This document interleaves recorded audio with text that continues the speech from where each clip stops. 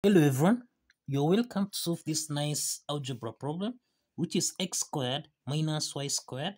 This is equal to 65. So what is the value of x and what is the value of y, given that x and y, these are members of positive integers? So let's provide a solution from here. We have x squared subtract y squared. This is equal to 65. Now, x squared minus y squared, this is actually in the form of difference of two squares expressed as a squared minus b squared, that we can express as a plus b. Then we have a minus b. So applying this identity, then here we have x plus y multiplied by x minus y. This is equal to 65.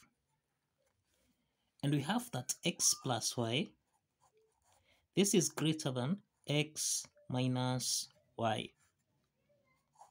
Now, following this condition here, the next step is to get the prime factors of 65. Now, we have 65 multiplied by 1. If you see 65 times 1, this is 65. We have 1 times 65. We have 5 multiplied by 13. And then we have 13 multiplied by 5. So we have that x plus y is greater than x minus y. So 65 is greater than 1. So this satisfies the condition.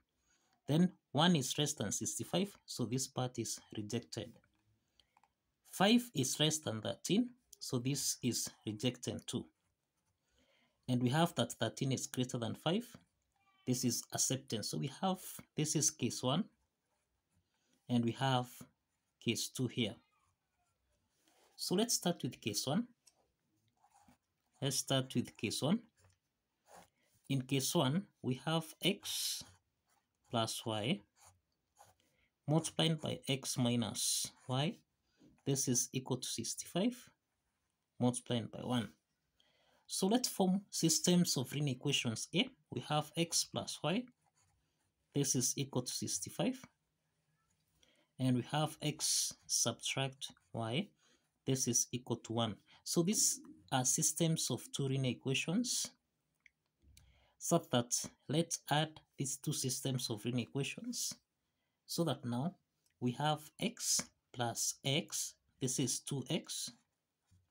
And we have that y plus minus y. This simplifies. Then 65 plus 1. This is equal to 66. So let's divide both signs by 2. So we divide here by 2.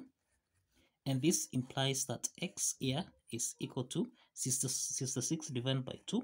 This is equal to 33. So we can solve for the corresponding value of y, given that x plus y, this is equal to 65. We have x is equal to 33, then plus y, this is equal to 65. The next step is to take 33 on the right hand side, so that we have y, this is equal to 65 minus 33. 65 minus 33, this means that the value of y is equal to 32. So we have the first set of solution here, x comma y, this is equal to 33 comma 32. So this is the first set of solution that we have. The next step is to proceed to case 2. Now in case 2 here, we have x plus y multiplied by x minus y. This is equal to 13 multiplied by 5. So we have x plus y. This is equal to 13. And we have that x minus y. This is equal to 5. Now these are systems of two linear equations. So let's add these two systems of linear equations. We have x plus x. This is 2x. Y plus minus y. This simplifies. Then we have 13 plus 5. And this is equal to 18. So we have 2x. This is equal to 18. So let's divide both signs by 2. And this implies that here we have that the value of x is equal to 9. We can solve the corresponding value of y given that x plus y, this is equal to 13.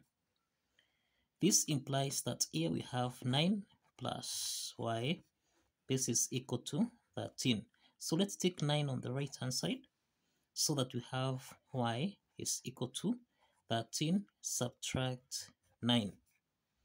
And this means that y is equal to, this is the same thing as 4. So the second set of solution here, x comma y, this is equal to 9 comma 4. So this is the second set of solution that we have.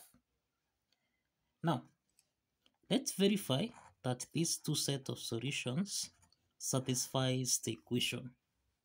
Now, if you recall, we are saying that x squared minus y squared, this is supposed to give us a value of 65. Now, let's start from case 1. We have the first set of solution here, x comma y, this is 33, that's 2. So given x comma y equal to 33, comma that's 2, then we can substitute here so that we have 33 squared minus 32 squared. This should give us a value of 65. So 33 squared, this is 1089, subtract 32 squared, and this is equal to 1024. So this is supposed to give us a value of 65. So 1089 minus 1064, this is equal to 65, which is equal to 65. So the left hand side is equal to the right hand side. And this proves that xy, which is 33, comma that 2, satisfies the equation. So let's check x comma y, which is 9, 4. Now let's verify x comma y, which is 9 and 4. Now we have x squared minus y squared. This should give us a value of 65. So this is 9 squared subtract 4 squared. This is supposed to give us a value of 65. 9 squared, this is 81, minus 4 squared, which is 16. This should give us a value of 65. So 81 minus 16, this is equal to 65, which is equal to 65. So this implies that the left hand side is equal to the right hand side. And this proves that x comma y, which is 9, 4, satisfies the equation. So kindly follow the steps, like this video, and subscribe. See you in the next video.